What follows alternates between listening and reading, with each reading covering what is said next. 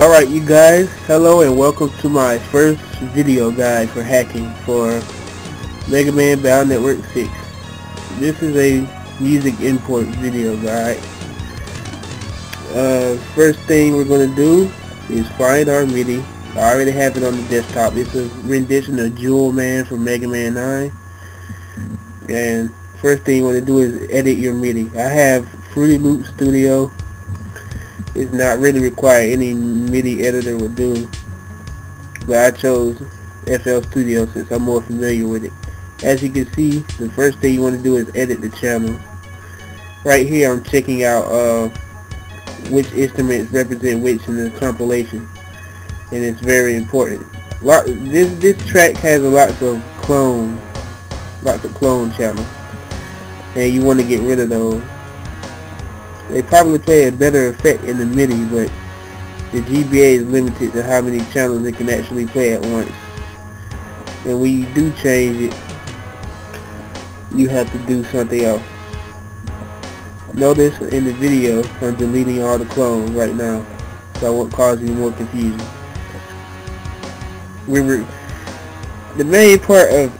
The main reason why, besides limiting, is to find the right instruments in Game Boy Advance.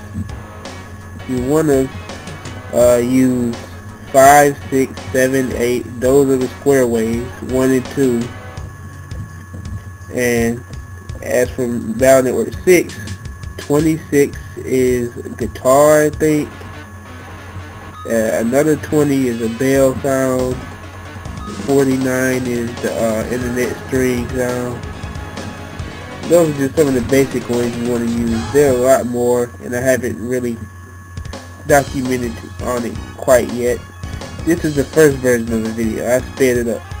And when replacing these things, you want to right click and put replace and put MIDI out, and then change the patch number to the corresponding instrument for 5, 6, 7, 8 or whatever. And right now I'm just listening to it. You notice the first channel is blank. Well, yeah, that's the sound effects channel in GBA. It's not supposed to have anything on there. You have to reserve a channel for sound effects in Battle Network 6. I don't know if you have to do it for every Battle Network game, but I'm pretty sure you have to do it for Battle Network 6. If you go ahead and put a first channel with full notes, you won't be able to play sound effects during your game, and then it won't be able to work for patches. Right now I'm just going through some more patch numbers in the MIDI out section. This video will not cover percussion correction, because percussion always has a limit. I think it's about say 5 different ones. Okay, and I'm done editing it. Man, I can't speak. Anyway, right there you're going to need, after you get your MIDI file, you want to get MID to AGB, which converts the MIDI to an S file, which is a arranger for Game Boy Advance music editing. Convert it to an S file and then open Sappy immediately. The first thing it's going to ask you to do is open up a ROM, but before that you have to configure your XML file to make Battle Network 6 compatible. There's a guide at Trez for this, but I'll probably include the file that makes it compatible. I'm using Falls on US version. And next thing you want to do is assemble the S file. Remember where you saved it. I saved my S file in the Sappy folder, so with lots of others. It should be in there. Click open, and then for your base destination offset, just put the table number up there.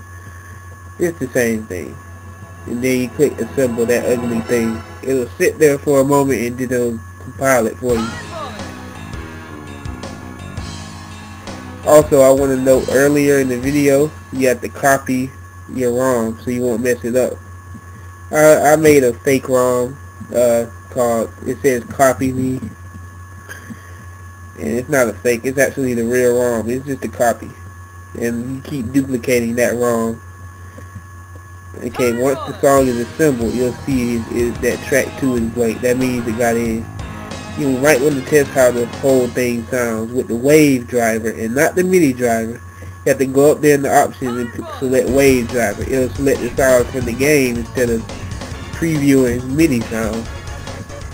If everything is done correctly, it should sound right. First channel should be blank and the rest of them should be going pretty good. Still testing the song here. Pretty long video. But yeah, make a copy of the ROM, then open it in Sappy. Because that first copy will not work. It just won't work the first time around. And if it does work, that means you use like a small MIDI, which probably won't loop very well. And I'm not going to cover looping in this tutorial either, because that's a whole different process. You want to get it in the game first. Once you got everything working, you go to export tracks, select all of them, and then put cache T. And then press OK. It'll dump all your tracks to the last folder you were in. The last folder I was in this video was the Sappy folder. So they all got exported there. And I'll probably show you within a few seconds. Right, I have the Sappy folder open behind me. So you put cache T, it names your tracks after numbers, 0 and up. Right here it has 0 through 7, so I had 8 channels all together. Remember the folder that you had these in, because you're going to have to import the track next to get them to work. So close out Sappy and reopen it again. Yeah, you reopen Sappy, open it up, copy the original ROM again, and then you'll have to import the track. So select copy, blah blah blah blah blah blah blah blah blah blah blah blah. Select it, open, then you put import tracks.